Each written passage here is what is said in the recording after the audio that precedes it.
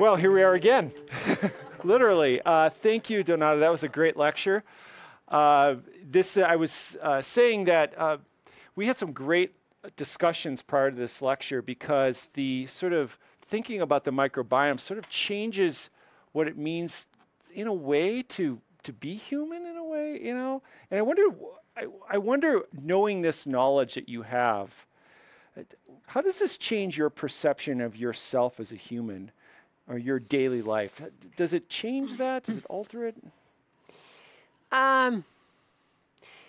You know, as a practicing scientist, there is the pragmatic part of my brain that tries to focus on the experiments and what needs to be done. But certainly the larger question of what this means is there and is critical. I think personally, the sense I get is that if anything,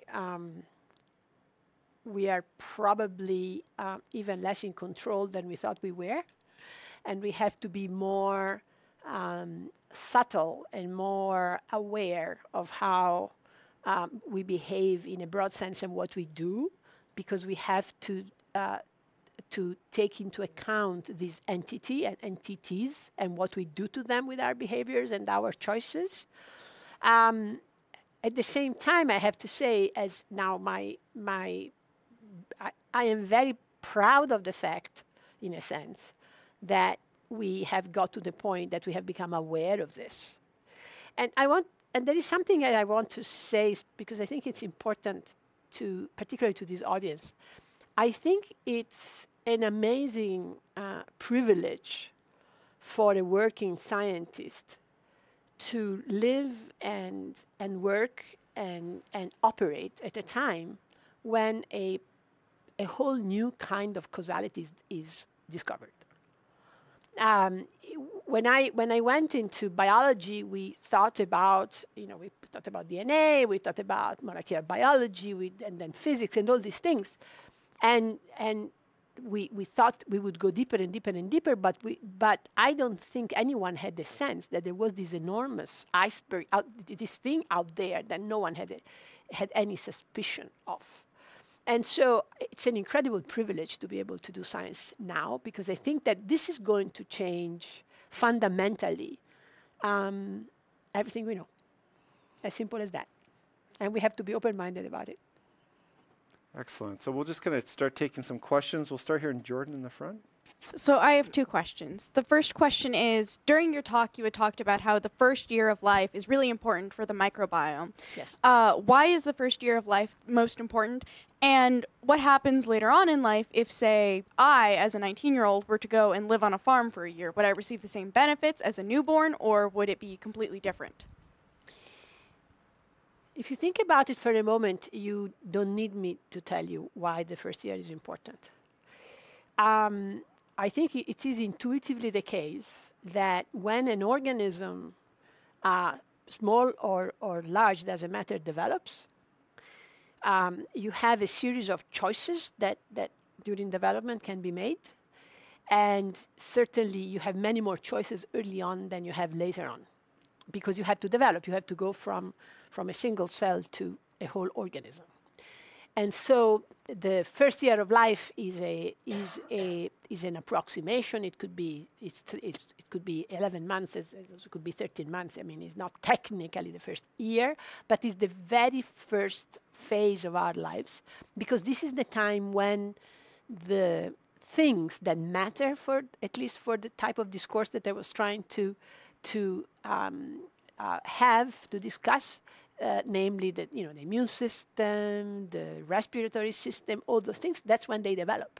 And that's when, therefore, you have a chance to send them one way or the other. Now, would you, as a 19-year-old, have a benefit from going and living on a farm? Some of these experiments have been done, and it depends. And the reason it depends, again, if it makes a lot of sense if you think about it. If you are already allergic, and you are sensitive to certain things in the environment that, for instance, are very abundant in a farm, going to a farm is not such a good idea. Like it is not if you are sensitive to, if you are sensitive to certain pollens, go to a field where the flowers that have that pollen are abundant. If not, certainly even as adults, some studies have reported some benefits, but it is by no means comparable to what you can achieve if this happens early in life. So I would say the first year, or at most the first 6, I wouldn't want to push it much further. And then my second question is, during your talk, you focused on gut microbiotica quite a bit. Why is there such an emphasis on that? And are there other areas of the body that are also being focused on in the same way? Very good question. I focused on the gut because the gut is by far the largest niche for microbes. It's the first that gets colonized and seems to be a little bit the conductor of the orchestra, you could say. On the other hand, I didn't have time to get into all of this, but every single part of our body has microbes, essentially. Not the inside of our brain, but the brain receives metabolites that are shipped and that travel in blood and in fluids. And so there is very active research on microbes in the skin, and microbes in the airways, and microbes everywhere, essentially. So this is an exploding field now in every part of the body.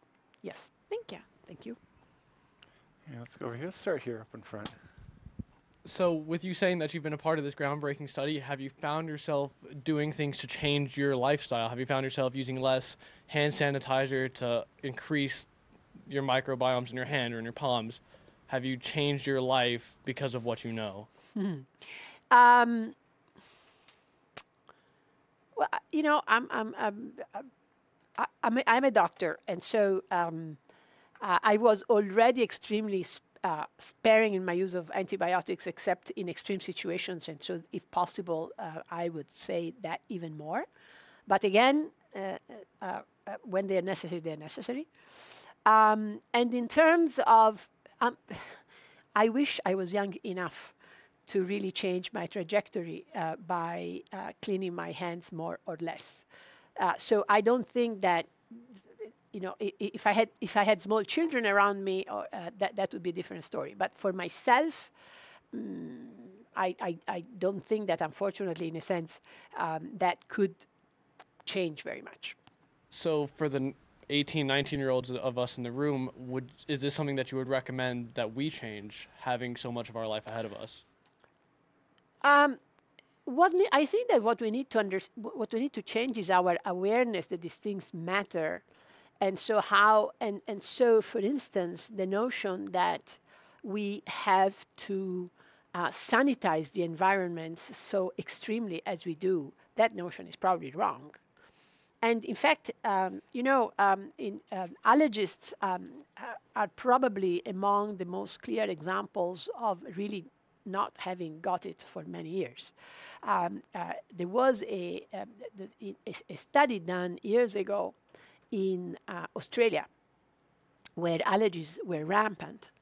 And so somebody had the idea of basically eradicating all the allergens from the homes of these children. And they called them the allergen police. They sent people to clean these homes beyond imagination. They put these special pillowcases, special mattresses, special this, special that, and in a number of study homes. They followed these children, I don't remember for how many years, after which the study had to be interrupted because these children were much worse off than all the other children. So I think that speaks for itself, right? Thank you. And the mic back here. As before this question, I want to just quick comment on something you said. I think that it's common for people who have really bad infections to possibly take antibiotics by Yes. IV. I know this has happened to me before. Do we understand what happens after that event? I mean, is there just a catastrophic mass extinction event that occurs in the body, and Well, how do we recover? What do we know about that? So, first of all, antibiotics still save lives. And let's not think that because the decrease in mortality that has occurred with hygiene and antibiotics is real, and we should by no means try to go back to that situation. Yeah, absolutely. It would be criminal to do that. Now, antibiotics should be as targeted as possible. The ideal antibiotic is the magic bullet that only kills the antibiotic, the bug you want to get rid of without touching the others. This is a total idealization. It's not possible. And the reason why it's not possible is that these bugs live in communities. And they help each other. They create niches for each other. They make things for each other that are necessary. So if you perturb a community, you perturb a community. So it's a matter of cost-benefit ratio. If you have something that threatens your well-being in a serious way, if not even more, if it threatens your life, I mean, if the choice is between dying and being alive, the microbiome is incredibly resilient. It's also incredibly resilient. So, so we have to rely on that, and we can probably learning more about it in the future, make it even more resilient, find ways to make it more resilient. So, so the mass extinction is probably not entirely permanent, but probably you can bring levels down enough that now the level of pathogenicity is not high. Interesting. That's the way it is. Yeah. So this whole area of research is relatively new and really, really exciting. And all these studies say that your gut microbiome can influence your mood or your weight and things like that. Have we found any solid causative link between either a certain set of microbes that are essential or one microbe or a phylum or something that's responsible for each of these effects in any of the studies? Yes. Yes, we are beginning to. Now, again, we are talking about studies that have been published in the last 2-3 years. You realize that. So this is pretty much an evolving field where you cannot, the field is not mature enough to say, okay, this, boom. But we start understanding a lot about the relationship between certain microbes and disease. And the way to understand this is that it is not the microbe per se that is causing disease, is what the microbes produces, is the metabolites that are produced. And so, and these metabolites they're really like hormones, you realize that, because they're produced very often in the gut, but they can go everywhere in the body. So part of the reason why this is so powerful and so important, or all important, I should say, is because we don't need to postulate that in order for microbes, for instance, to influence the way the brain functions or the mood is, they have to be in the brain, because they're not. But all they have to do is produce stuff that gets there.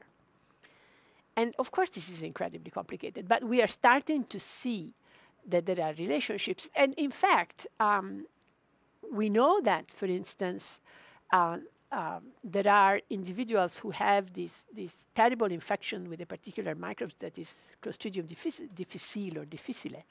And those individuals are basically not tractable with anything. And they are very seriously at risk because they get dehydrated and they have this horrible diarrheas, and they are seriously at risk for their lives. And the only thing that you can do, and that seems to work, is that you basically clean them up very heavily with antibiotics, and you give them stools that restore a normal flora in their guts. And now these people are cured. And this seems to be working. So. Over here, go ahead. So my question is, if microbiomes are going to be used for forensics, then are the germs on my hand always going to be the same? Are they always going to be there? That's a very good question. No. But from what we know, your microbes will always be your microbes. And the strength there is in not going after the individual microbe, but the community and the group of them.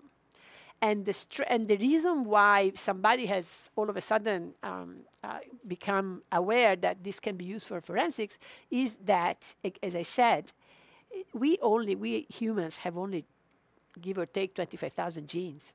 But these bugs are trillions.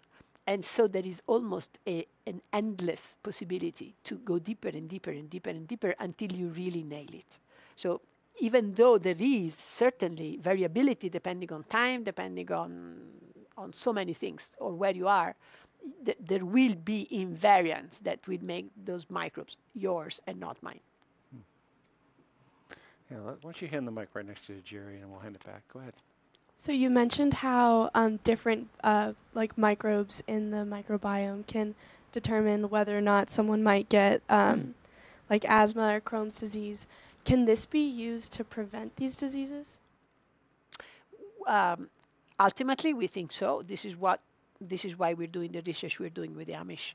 We think that what is in the gut of these Amish children is actually protective, and so obviously, once we need to find out what, we need to find out how, but when we do, that is something that one can hope to use as a prevention, because these children are not cured. These children never get the disease. So absolutely. That's exactly the idea.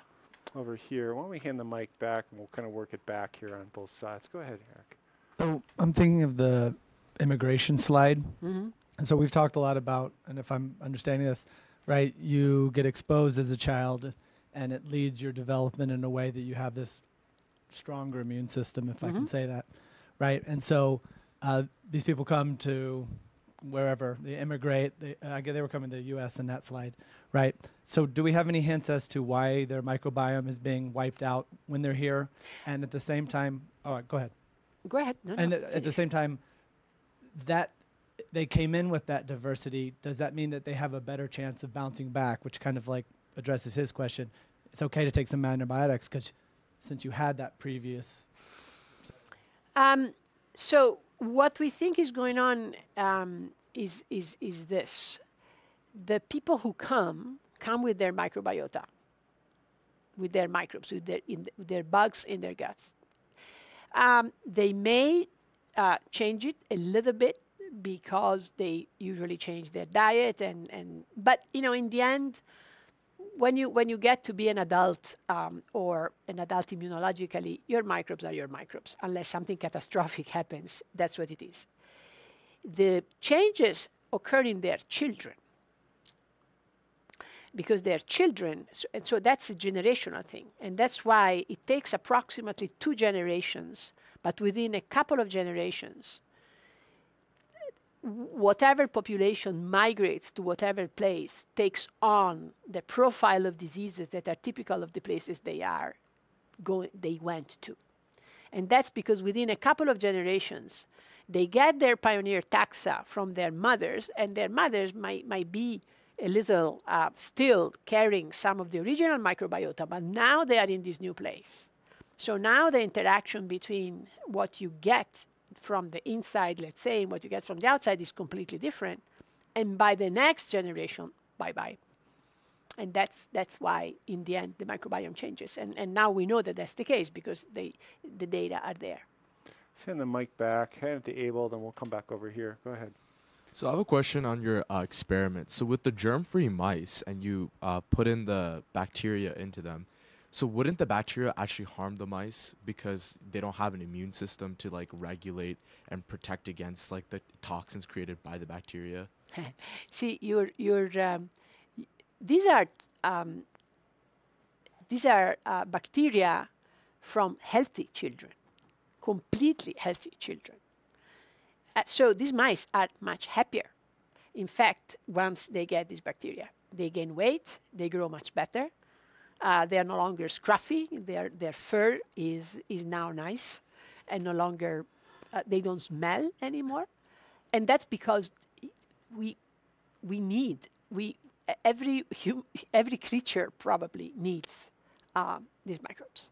And so it is far from being harmed. Now, what would happen if I gave them pathogens? That's a different story. But these are healthy bacteria. So there is a distinction between healthy and Absolutely. non-healthy As I said, we don't, far from me to say that all bacteria are good. There's bacteria that are dangerous. You don't want to have tuberculosis. You don't want to have pneumonia. You don't want to have, all the things that leishmaniasis, all those type of things. Certainly not. And for those, thank God we have antibiotics. We use them. We take care of them. But this is an infinitesimal part of the bugs that exist out there. That's the point. Let's go over here. Who's got the mic in the back? Go ahead, Amy. What do you see as the possible effects of the massive use of antibiotics in commercial livestock? Very bad, obviously. You will be happy to hear possibly that both Amish and Hatterites don't use antibiotics with their animals. And so more traditional farming is antibiotic free, not deliberately. I mean, just because that's the way it is. I think that it's a problem, and I think that this type of studies can provide very rational arguments for, in fact, limiting this type of treatments of the animals, because they will end up backfiring and harming us as well as them. Go ahead. Good. Okay, so in your lecture, you mentioned that there's been research done on how the microbes in our bodies can influence our mood. So I was just wondering, do you think this research can be applied to the field of like mental health? I definitely think so. I think that this is an emerging field. I think that this is a situation in which the relationship with the microbes is, as I said, occurs probably at a distance through things that are produced in the body and then travel to the brain. But to the extent that that's the case, absolutely. Again, I may be over-optimistic. I don't think so. I think that, I don't think so. I think that by the same token by which immunology and inflammation have become part of essentially every aspect of medicine, there is no aspect of medicine that doesn't have to come to grips with inflammation, right? It can occur anywhere and everywhere.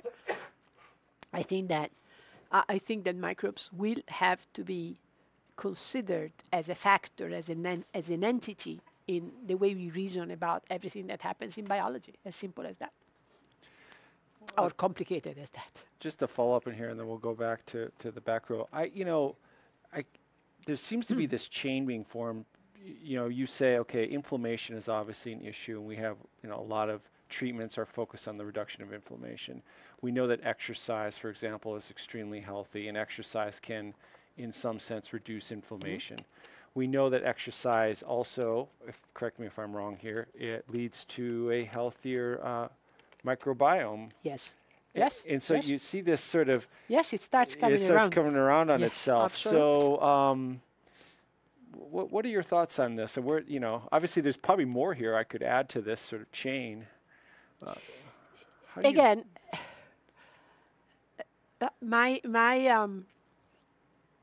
I feel a little bit like Alice in Wonderland, because we are, I'm not exaggerating, we are discovering a whole new world. The possibilities and implications and ramifications of which we do not yet understand. It's too recent. It's too soon. We need to study. We need to look. We need to be careful, and we need to be aware. I don't think we can have all the answers. It's too early. But all of what you raise, these are issues that need to be considered. I'm not trying not to answer the question. I don't know how to answer specifically. What I don't know if I was asking a question either. No, but I think the point is that we have neighbors that over that outnumber us and of the existence of whom or which we were not aware. And what do you do with that? Set the mic back. Go ahead, Michelle. Hi, so you mentioned the use of forensics and microbes. So how do you think using microbes in forensics will change as technology advances? I think it will become, it might very well become a mainstay of how forensics is done, because in the end, when you do forensics, what you want to do is have as certain as possible an identification of someone or something, essentially someone, something living, as having been a presence in a certain place, right? And so the more elements you can bring to bear to have that certainty, the higher that certainty can be. So again, in humans, however unlikely, there is the possibility that at least for the things that are normally looked at, two individuals come to be maybe very, very close, especially if they are related. In the case of microbiome, even if you are related, microbiomes are different. And if anything, just the pure combinatoriality of it, the numbers, the sheer numbers are so high that you're going to find differences. And if you do, so I think it's going to be obviously technically complicated, but you know, technology is advancing so rapidly. I mean, we sequence now in 2 days what took 10 years to sequence only 5 years ago. So that is going to be a trivial limitation over time. That's incredible. Let's go in the back. Yeah, go ahead. Hello. I also was struck by the chart of the different microbiome types in different populations in the U.S. And then you mentioned how quickly those microbiome types change within a generation. I was thinking that we would have co-evolved with the microbiomes so that our ancestral microbiomes would have been something that would have led to our health. But if things change this quickly, do we have no connection to microbiomes of 1,000 years ago, or? I don't know how much people have yet looked at microbes in say, in archaeological specimens or things like that, to know what our microbiota of our species were 1,000 or 2,000 or more years ago. But I would imagine, and the data about migrations and it demonstrate very clearly that the microbiome is an extremely plastic entity. And since I think we can easily argue that the living conditions of our species have undergone enormous changes in history, I think it stands to reason that probably our microbes have also changed a lot. I cannot support that, but I think that this would be my prediction. Let's go up here to Nor. We're going to hand that mic over to Van. Oh, you, Jack, you can go next, then Van, then Nor. Oh, so Nor first, then Jack, then Van. Let's go like that. We got a lot of demand here. Go ahead, Nor. Okay, so piggybacking off the previous question, I wanted to ask about how, what are the similarities between like family members and their microbiomes? Are there any similarities, or is it? Oh yeah. Or is it based off like their external environments and external exposure? All of the above. So if you come and spend a month at my house, the microbes in my house and the microbes on me will take on some of your microbes and vice versa.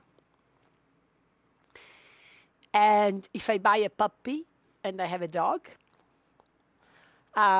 some of the dog's bugs will become part of my microbiome and vice versa. So this, which is why I was saying that it is such a plastic entity. So, you know, however, each of us has some fundamental properties of our microbiota are thought to sort of mature by the time that we get adults. But certainly, if I go to China, or if I go to a very different place, or even if I go to Mexico where the diet is so different, even though the place is so close, my gut microbiota are going to change. So it is at the same time, if you can accept that, consistent but also plastic. But then, if it to the extent that it is induced, for instance, changes are induced by diet, the idea is that then they revert when you go back to your normal life. So, you know, again, it's a plasticity, but it's a plasticity that is in the context of your own biology, and therefore somehow you and your superorganism, meta-organism, are what they are by the time you reach a certain age. Jack, you got the mic. So given the absence of Danish and Amish cows in the neighborhood, with Well, your that's a big- research with local households, what are you seeing are the benefits in the Southwest here? And is the information that you're coming up with now, is that making its way down into pediatricians and how they advise new parents on raising their kids? You know, in Europe, especially in Germany, a lot of farms are being turned into kindergartens. And not kindergartens just because of how the buildings are designed and shaped, but because the idea is that the children go there and spend time with animals. So the idea there is becoming very pervasive. I don't see this happening here yet. As far as the Southwest is concerned, we have a rather extraordinary example here of something that is not that dissimilar, at least conceptually, from what we see in the Amish and in the Hutterites, and is the very massive differences in asthma prevalence that we see in Mexican Americans living in Tucson and Mexican living in Mexico. The Mexican living, not deep in Mexico, in Nogales. Mexicans living in Nogales, Sonora, have 3-4-fold less asthma than Mexican Americans living in Tucson. And in fact, we're going to study that. We just submitted a big grant to study that because we think that the situation is not that dissimilar. We think that genetically, probably, these individuals are very similar to one another, but to each other. But what is probably different is the type of environments in which they live, the microbial loads, but also the water that they drink and all these type of things. So we're going to study that. So is that affecting how we talk to parents about kids now? I would assume that over time this will happen. Again, this is very recent. The primary papers that describe all of these effects are a couple of years old, so it takes time before these things are percolating sort of, down. But as I said, in other parts of the world, they are already sort of thinking along these lines. Send the mic over to Van. I think I promised him the next question, and then we'll work over. So we talked about like the impact that like animals can have, and I was wondering, like, each person here has like different microbiomes, but how do those compare to like the different microbiomes of different animals? They are quite different, so much so that you can, in fact, tell if somebody has been in contact with a cow. You will find that there will be some cow-derived microbes that you can detect. The microbes are different. The microbes are different. But it's not like a big enough. Well, it's a difference, but like you can still use those in terms of like medical and like medicine, right? Because you talk about like how like they can affect. So it's like it's very different, but Sure. like you could still use them for medicine. Yes. Not only they can probably very happily find shelter in our bodies. In fact, they do. And so it's not that because they originate from a cow, they cannot then be hosted in us. No, no, no, no, no. But if you describe, so to speak, in a static way, the communities that exist in the poop of a cow and in mine, they're probably different.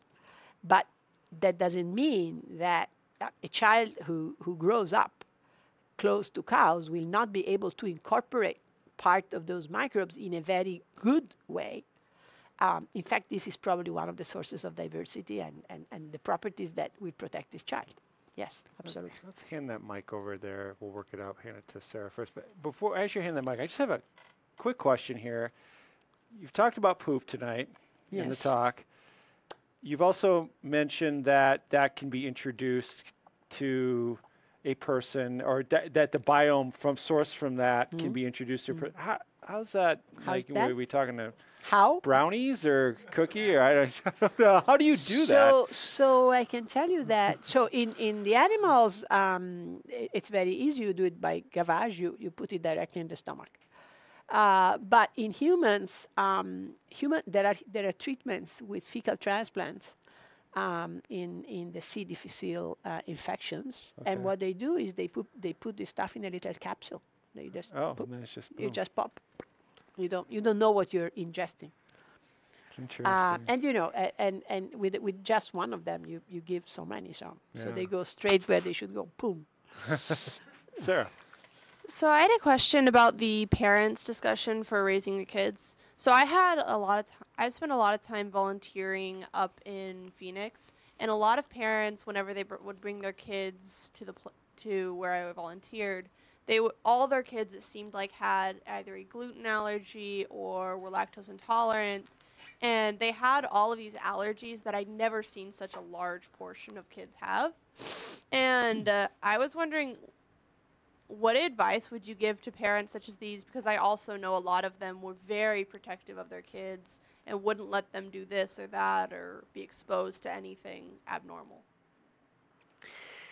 May I ask you a question in turn? Yeah. Were those allergies real? That's the problem. Is I don't know. No. Let me qualify, because if you read the newspapers, it seems that we are in the midst of an epidemics of these and epidemics of that, and then when you go and look, and you do this objectively, which is why I shipped my friends to do measurements objectively. That's not the case. And especially this gluten thing, I'm going to take the fifth here, but there is a whole industry thing, right? That now everything is gluten-free. I mean, there are companies that will not be against the shameful idea of saying that water is gluten-free. Now, excuse me, since when do you expect to have gluten in water? And so how can you say that water is gluten-free? So that said, I realize that the idea is counterintuitive, but it is potentially precisely because these kids are so overprotected that they are not okay. And maybe if these kids had been a little less protected and had been roaming the land a little bit more, it may not have been a bad idea. That said, there are also children who are genetically programmed to have extremely serious allergies, and that's a different story. But even in those cases,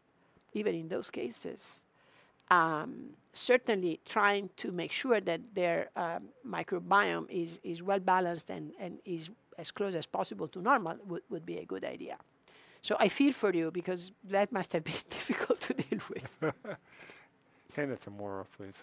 Then we'll come over here. Yeah, you're next.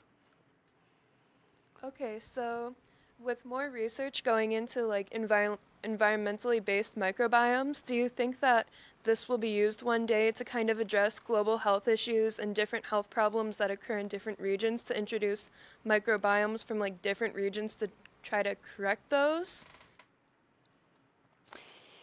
Um, Potentially, I'm not sure what you have in mind, but if you imagine that if I were to swab if I just were to swab this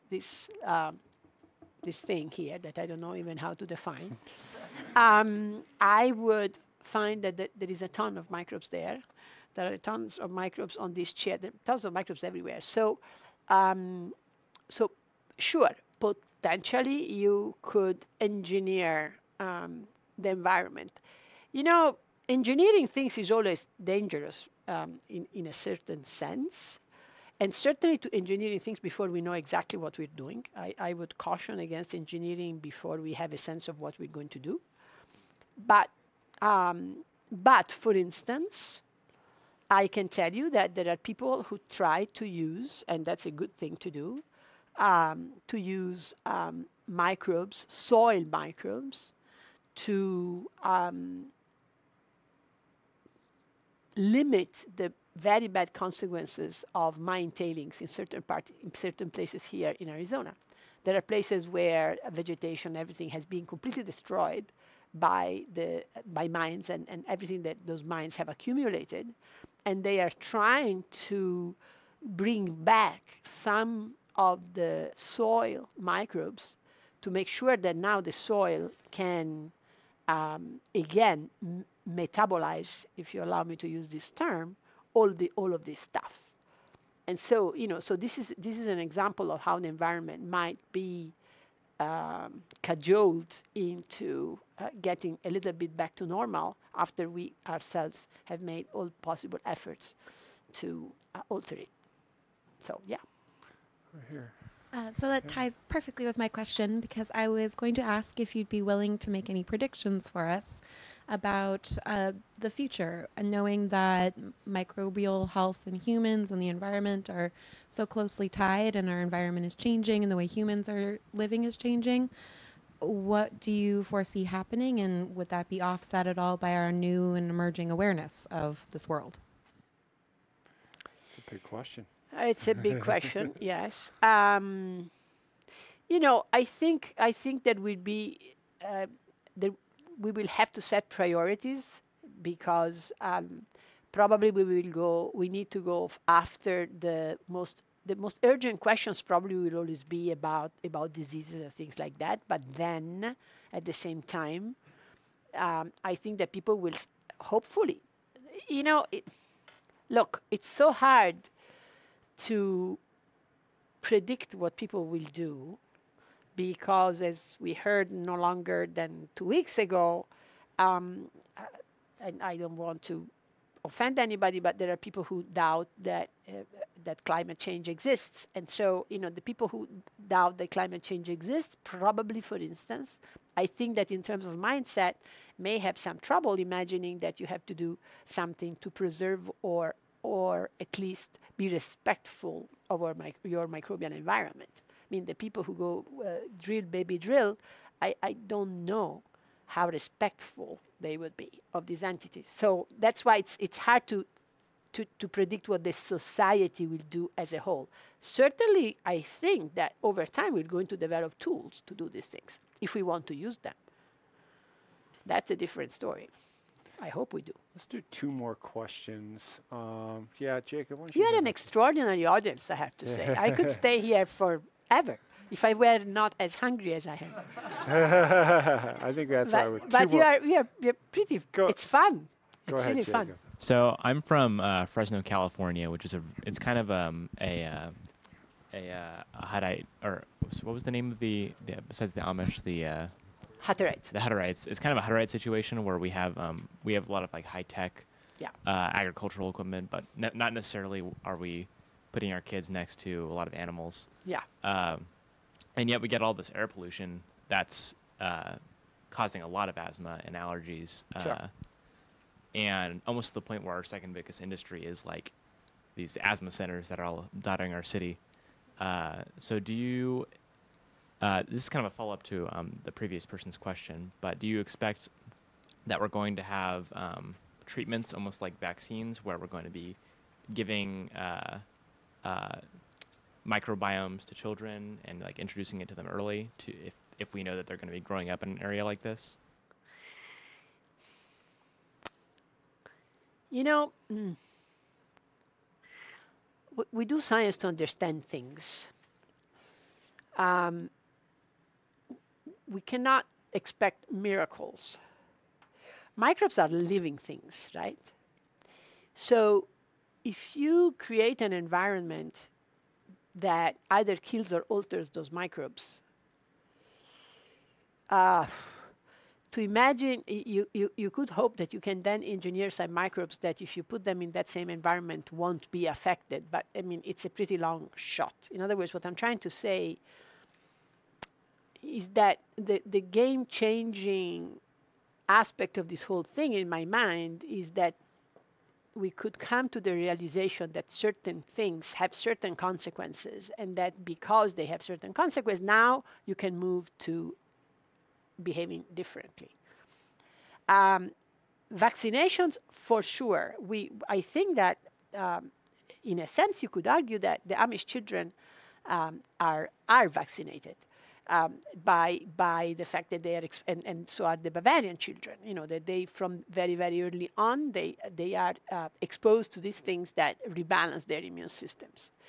But I don't know that the solution is then to throw them into a place that has all the pollution. And so, in other words, all these things should go together. But certainly, the fact is that even in environments that are at very high risk, there are individuals who resist those risks, who are not, who do not fall under the dangers of those risks. So it means that you can protect, and I think that probably it will turn out that microbes have a lot to do with protecting those individuals, and therefore probably we can use those things once we know how they work. Yes. So in like a clinical sense, introducing our own pre-selected, microbes into a patient might have like a lot. Our microbiomes are very complex, so it might have unforeseen consequences negatively. Sure. And again, we are at the dawn of this, at the dawn of a new era here. And there are a lot of things we don't understand. One thing that we understand, qualitatively still, not quantitatively, but we understand it at least as a concept, is that microbes don't come as individual entities. They come as communities. They come as packages, as groups, as communities, really. And that's because of the way they live and grow.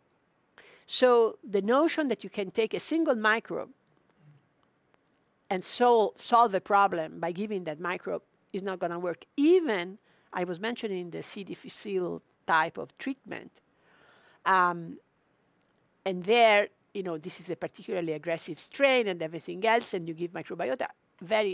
Over time, some of these patients relapse because if you don't have a niche that supports a good growth of many communities, that the diversity seems to be so important. Now, diversity makes things difficult clinically because it means that you cannot transfer a single thing, that you can grow, put it in a pill, and give. So we have a lot to learn. Thank you.